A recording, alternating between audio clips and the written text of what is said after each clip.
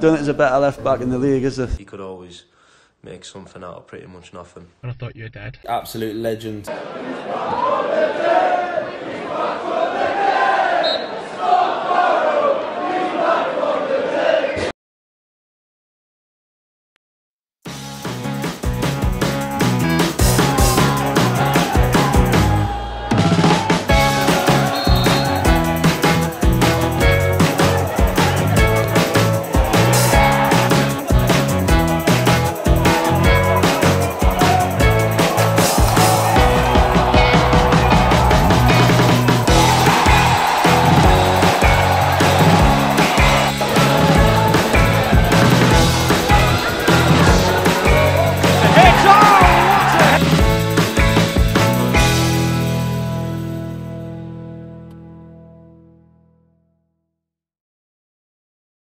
Well, I've known Scott for a few years. We played with each other back in Wales, schoolboy level, and we've played against each other a few times when he was at Newport and I was at Carlisle.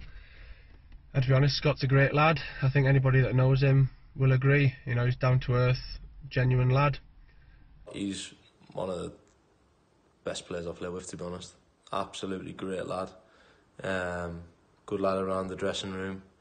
He had that desire to always win. What can I say about Scotty? Absolute legend. Lived with him for about 5 or 6 months in a house with myself and JJ. Great lad. Loved a cup of tea. Scott Barrow is a fantastic footballer with a wonderful left foot, but also an even better person. Coming to Gateshead, it was my first time away from home, and he took me under his wing. He makes a lovely cup of tea. What do I think of Scott Barrow? Yeah, what a great lad he is. Really nice lad, down to earth. He's a bit of a Lazarus. He can go down in training and be on crutches, and then he'll come back on a Saturday and play for you. That's the type of lad he is. But yeah, what a top guy. He's someone that you would hate to play against because they'd have the never say die attitude. They'd even have the attitude of coming back from the dead a couple of times. And he just always wanted to win, and he was always demanding the best from those around him, and giving his all. And he's a credit to the club and his family, and he's a great person and a very good friend as well. So yeah, got a lot of respect for Scotty. Pleasure to have played with him, and pleasure to know him even more as a person. Top lad.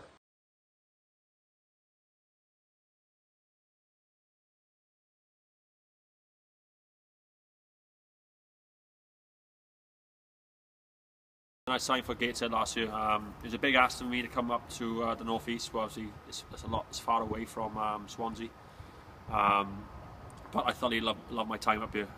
It's a great place to live, great club to play for. Now the fans are fantastic, the lads are fantastic as well.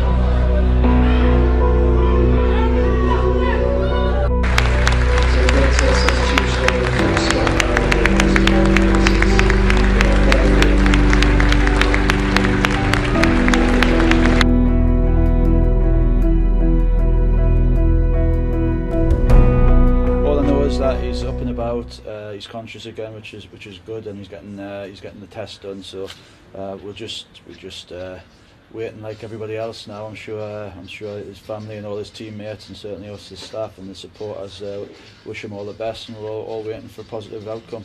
Scotty Barrow getting knocked out against Luton Town. At first I thought, what's he doing on the floor? He just cost us a goal. At this point we were 0-0, so we were well in the game. If we were going at half time, we'd have probably had a chance of getting a replay. First thought after we conceded was, get up. And then I walked over to you and I thought you were dead. No, seriously, you know, didn't know what the hell happened. It was pretty scary. But The other one was for the ref to stop the game.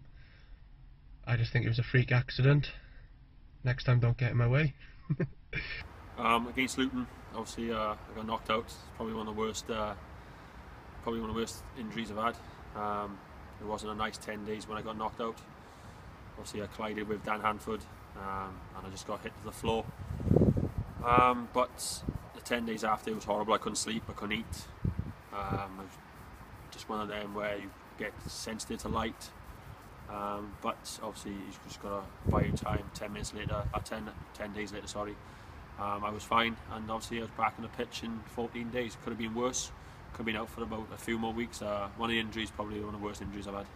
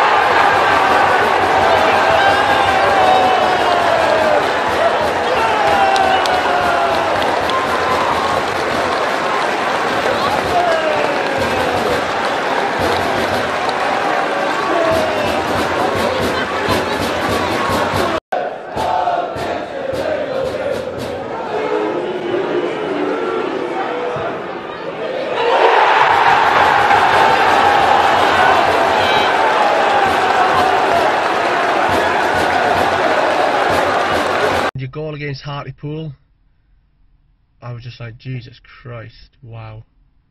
And it's not the first time that you've scored a screamer like that. You've scored a few, and quite unbelievable, to be honest, from a left back. It's a Welsh left foot, see.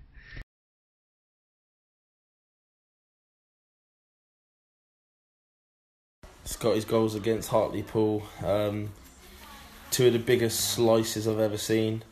Shanked it with the outside of his left foot.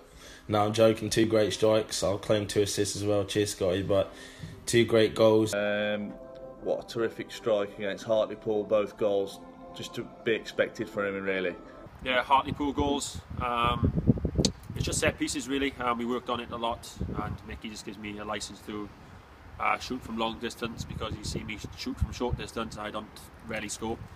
But there were 2 short corners at the edge of the box, and basically I've connected them both very well. I don't think I've never scored 2 goals in a game before, but I did score in a local derby as well against Hartlepool. Even though we didn't get the result that day, it was a 2-2 draw, but to score 2 goals against Hartlepool was really pleasing.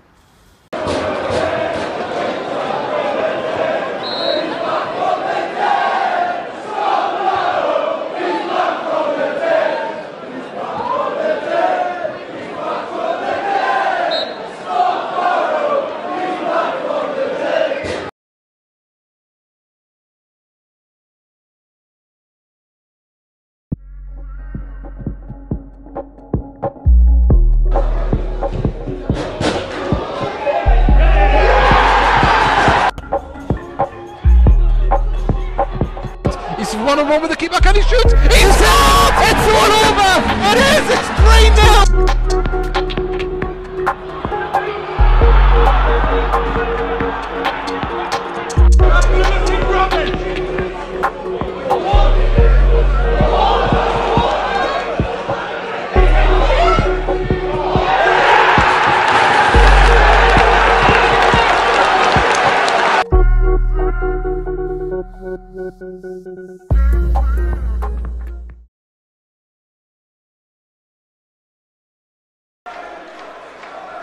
McLaughlin whips one in, finds its way towards Jordan Barrow, but it didn't stick to him.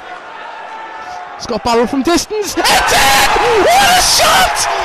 Scott Barrow from distance! It was a beautiful goal! Straight in the corner! Gated her back into it! He's cheering up the crowd, it means a lot to him! And it means a lot to us as well. The dream's still alive. Gated on out of this tie. Bring it on.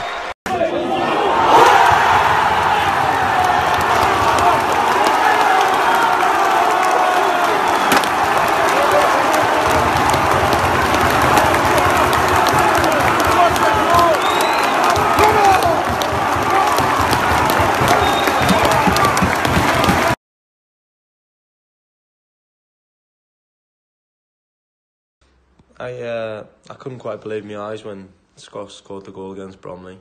It shouldn't have been as any surprise to any of us lads, obviously, seeing what he can do with his left foot. He used to do it day in, day out in training, and it was something he'd done plenty of times throughout the season. He gave us that bit of belief and made us think that, you know what, the dream of going to Wembley's on here. But it wasn't meant to be, but Scott had that in the locker. He could always make something out of pretty much nothing. And like I say, his left foot was an absolute wand. Obviously the Bromley one was out of this world. It's probably the best goal I've ever seen live, so yeah, unbelievable. My first thought was shoot. If it's anyone else, you probably think try and find someone better, but with Scotty's left peg, you know he was capable of something special. The Bromley goal, probably one of the best strikes or football I've ever done. Obviously the cross come in, they headed it out and they cleared it. I just took a touch with my chest, set myself, and I've hit it on the half volley from about probably 30 yards, and it's just rifled in the top corner. Now, pity on that day we didn't get to the final of the FA Trophy, but that goal is probably one of the best goals I've ever scored, and I don't think I'll ever score another one like it.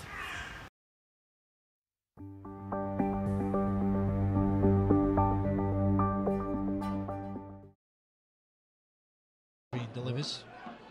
Well, he goes deep to Barrow. Fires in a low shot. Oh my word! 30 yards out. He's caught that one sweetly, and it's beaten Scott Davis at his far post. Again, it's gone through a sea of legs. And Gateshead have doubled their lead. It's Tranmere 0, Gateshead 2. Oh, he's going to handball! Oh! Come on! Tranmere goal again is exactly the same as Hartlepool. It's where they clipped out the edge of the box. But it was the ball that came out to me that day wasn't the best. But lucky enough, I had a good little good touch on the ball and I struck it really well. There's a bit of the grass was a bit wet that day as well, so when I hit it, it skipped off the surface and went in the bottom corner, and that's what I like. I love them kind of goals where from distance, and again, it's like nice to score a goal at Tranmere when you get against a big team and in a big stadium as well.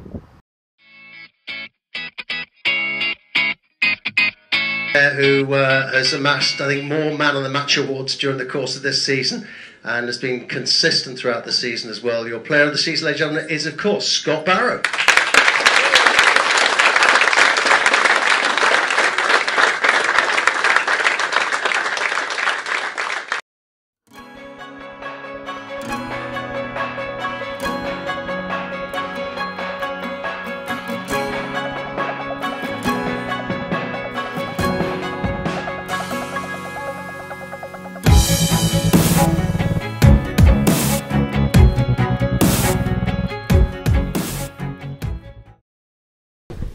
Just a bit of a tip, Scott Barrow and the Nags after the end of the season was begging us to tell you he wants to be captain as well. So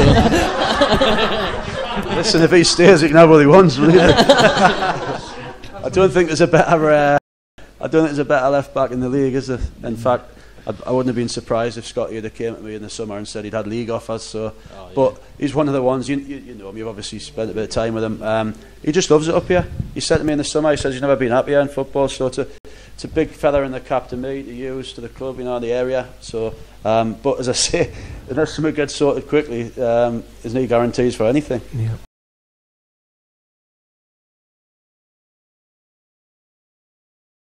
Signing back in the summer, well, it was pretty hard. Obviously, I had a good season last year. You know, we had a lot of interest from Football League, but you know, the situation that Gateshead were in, I was constantly on the phone to the gaffer every day. And my decision was really, you know, if the gaffer stayed, I was going to stay.